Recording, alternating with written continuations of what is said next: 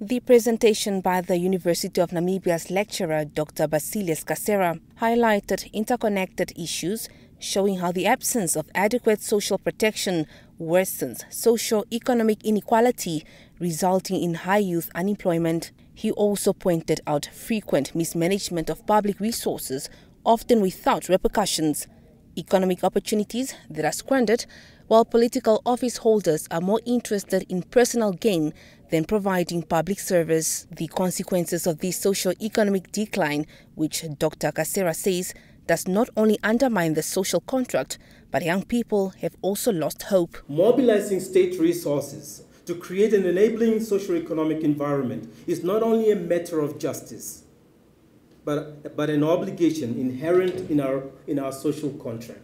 We need to hold the tangible extension of the state, which is the government, to live up to the constitutional motivation and not leave the protection against unemployment to the goodwill of whoever is in government. Others say the youth too have a role to play in meeting the government halfway. Youths, however, continue to explore avenues to create self-employment, but it has not been a walk in the park.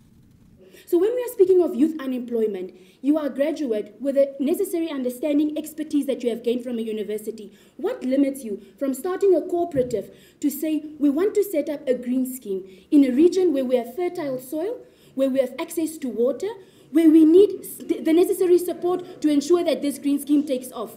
And while you may not agree with what I'm saying, these are the interventions that we need to start conversing about as young people. If we could have implemented what is there, we could have solved the youth unemployment. So the issue is not policies, Dr. Kasera. The issue is not policies, it's the implementation. I think we should change the way we have been doing things, advocate. From 1997, I think we are doing the same thing.